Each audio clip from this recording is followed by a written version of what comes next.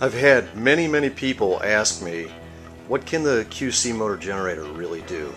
What's the peak output of this device? Can I run things in my home? Will it help me get off the grid? All these are the right questions, but what I really need to do is explain to you how the technology is working. I've told you before, I believe in one of my previous videos, that the coil sets, there is 12 pounds of copper. 12 coils, each one's about a pound weight each. There's 12 pounds of copper that power has to go through and be pulsed simultaneously. All 12 coils pulse exactly the same time.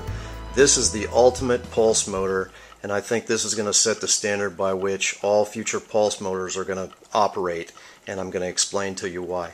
Now here I've just borrowed from the Quanta Hybrid the axial flux generator. The two magnetic rotors here are actually the magnetic coupling for the rotoverter, but they worked out fine for this. But as you can see, on each rotor there's 4 layers of magnets, 2 layers of N52s and 2 layers of N42s. So we're talking about some serious lines of flux cutting through those coils to generate some pretty incredible power.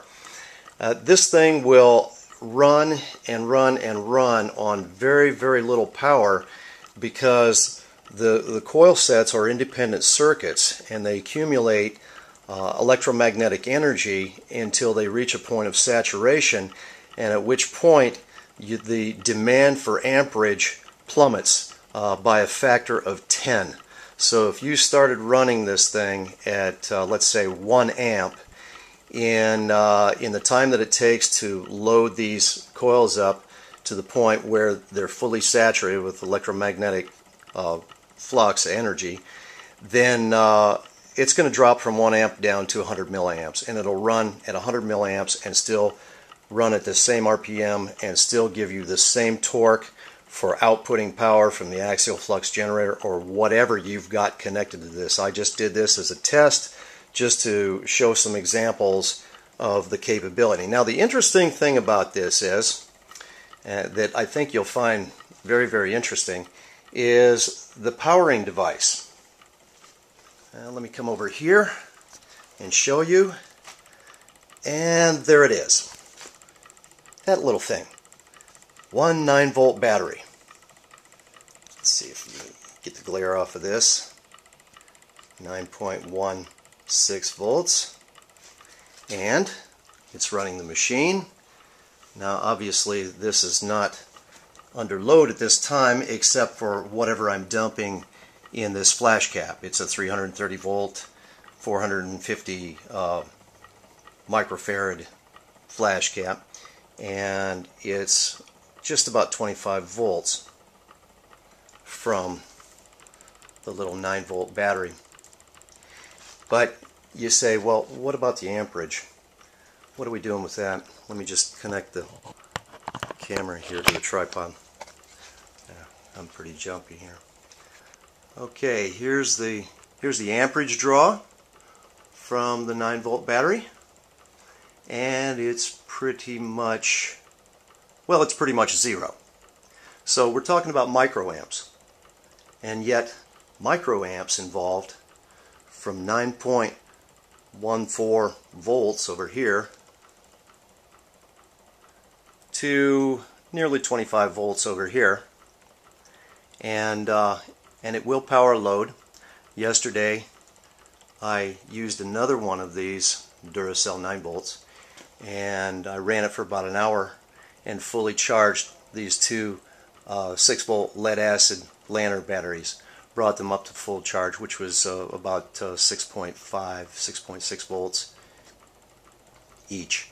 They're connected in series now because I'm going to show you how this little battery will charge those big batteries. Okay, we're connecting up now, except for the positive lead here, because I just wanted to show you what the battery voltage is of these two little lead acid batteries in series. It's 12.88 volts with 12 pounds of copper having to be loaded up from that one little 9-volt battery and operate 11 pounds of rotor weight.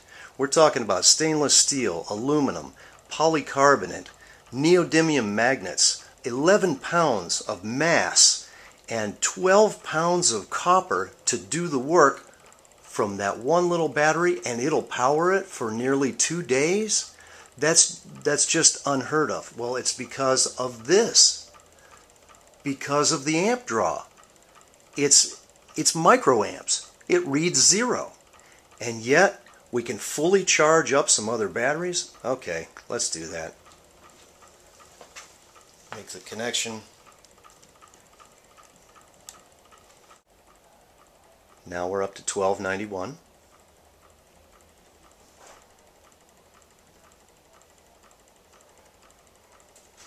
Drawing a little bit more than 0 amps.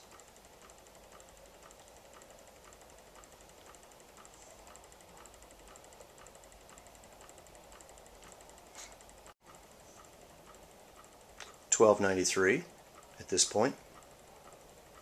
So you see, the voltage is rising, charging up lead acid batteries from a tiny little 9-volt battery. The energy conversion efficiency of this is just absolutely incredible.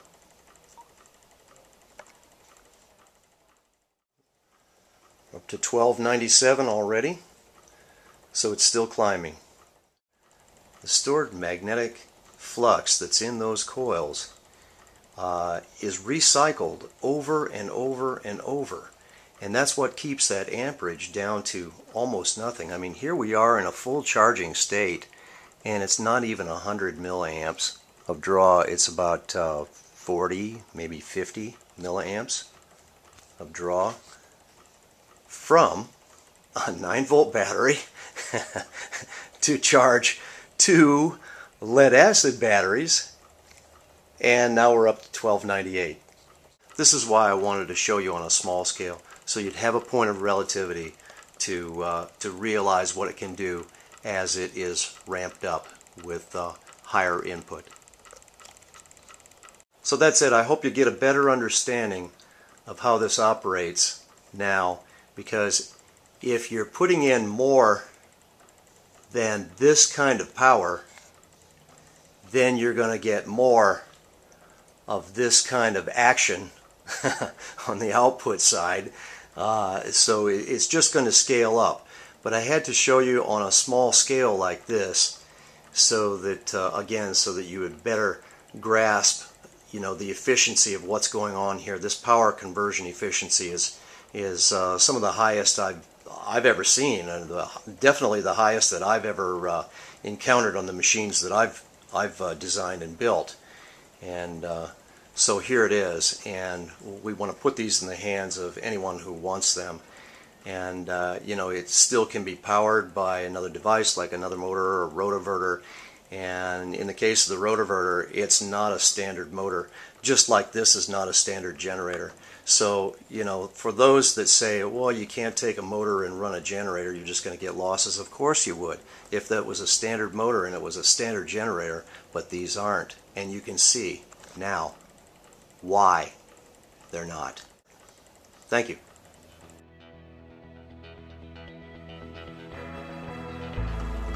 Oh, also I forgot to mention that some would think that these caps are pretty much running it, but actually they're not even connected, velcroed on. They were just part of the Quanta hybrid on other experiments. I just left them on so you didn't have to see the velcro on them. A piece of white plastic. That's it. And because the rest of it is quite simple, what it's doing, how it's doing it, and so effective.